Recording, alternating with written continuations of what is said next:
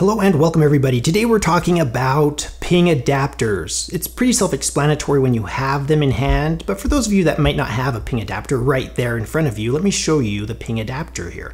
This is the 410 adapter. It's 2020, COVID 2020, the COVID-19 2020 lockdown is going on right now, so I have some free time. Looking at a ping adapter, the first thing you want to notice is this circle right here. This is the standard position. It says ping right here. If this is filled, it can be filled with gray, kind of a honeycomb pattern, a wheel.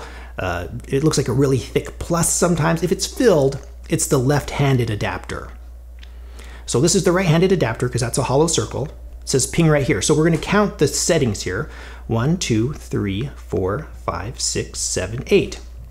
And then we get back to the standard setting. So there are 8 settings here. You can see what they are right here.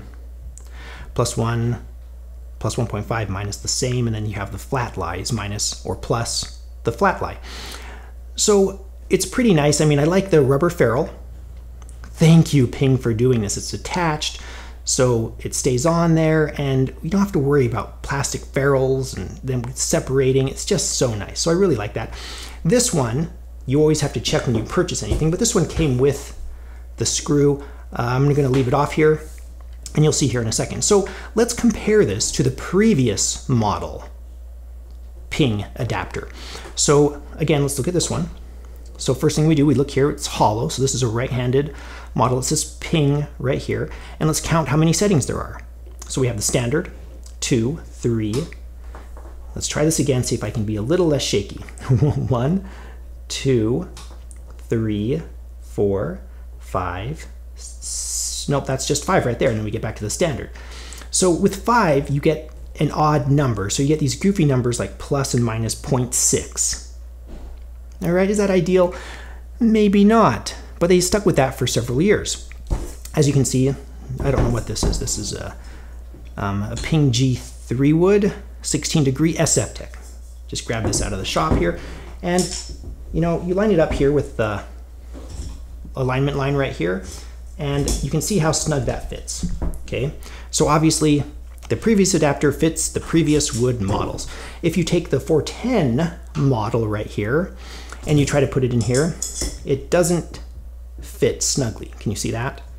So it just won't fit. So obviously you're not going to fit those 8 little fluted portions into a wood head that's designed to take a 5 fluted, I don't know if that's the right word, adapter. Okay, so not compatible, but I'm glad that they moved to an 8-sided option here.